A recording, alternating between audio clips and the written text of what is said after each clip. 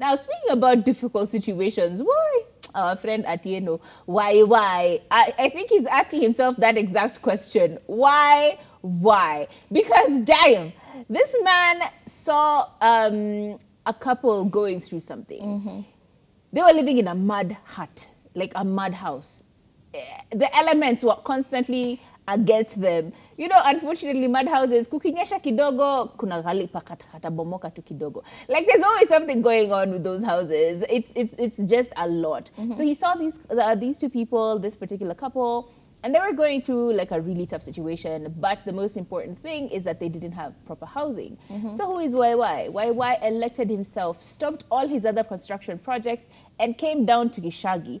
And he was going to stay there until the construction was completed, which he did. The couple, they went viral because they sold the roof of their house to pay for, I think, medical bills. It was such a moving story. Okay, before we get there. So then YY, they were on TV with a whole really sad story, and YY then moved in and is like, let me help these people out.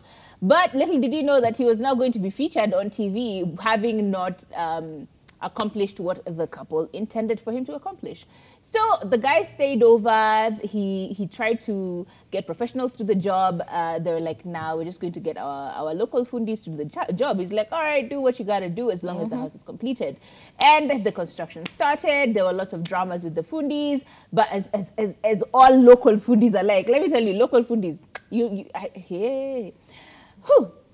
Did the job was done. The house, I think we have pictures of the house. Please pull up the pictures of the house which YY ended up constructing for this beautiful couple. They'll come up in a little bit. It's a really nice, decent house, very white, 3-bedroom. It looks really spacious and very stable in comparison to what they had, which was a mud hut. They need to be grateful even if you build them a shack with just mabatis. That was still a step in the right direction for them considering where they were. But who are these people? They're like, no. Mr. Willie and his wife decided to come out and say that, first of all, he didn't build them the house that they wanted. They wanted a bigger house.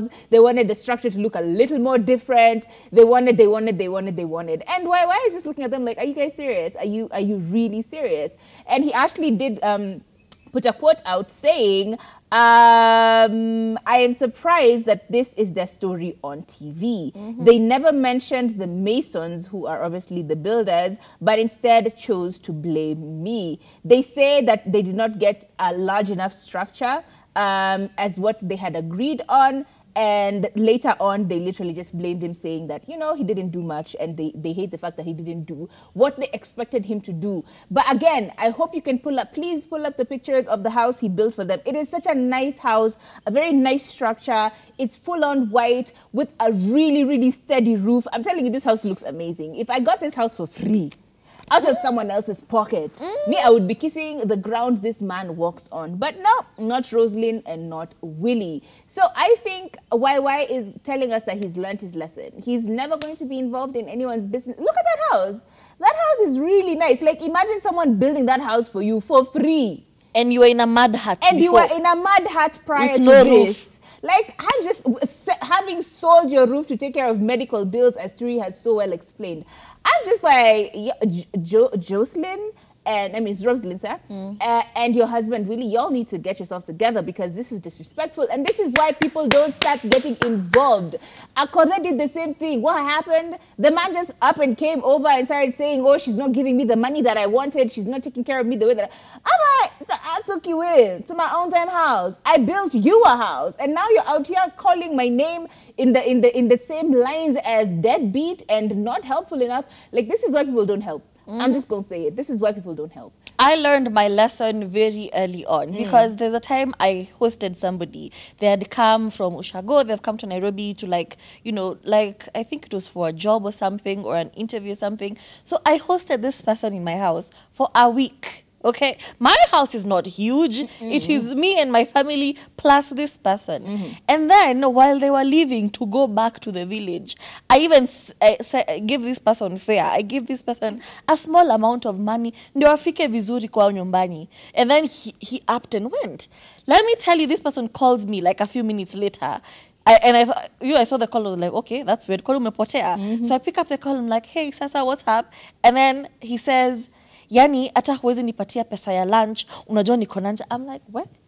Am I your parent? Am I your mother? Am I your auntie? You know, it's not even a relative. It's those people you grew up, you knew each other.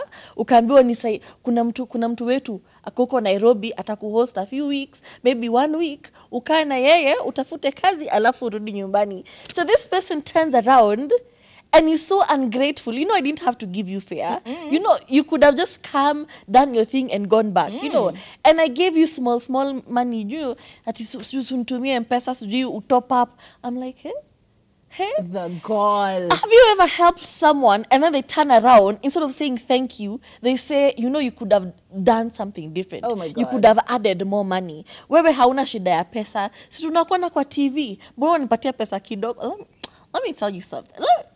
Listen, just be grateful. If somebody does something for you, just be grateful and move on. Yeah. You know, it's bad. It's horrible behavior from you people. But I think as a person who has been that person who's like, by this you uko na pesa unitumie. Kwa nini unalilia pesa kidogo hivi?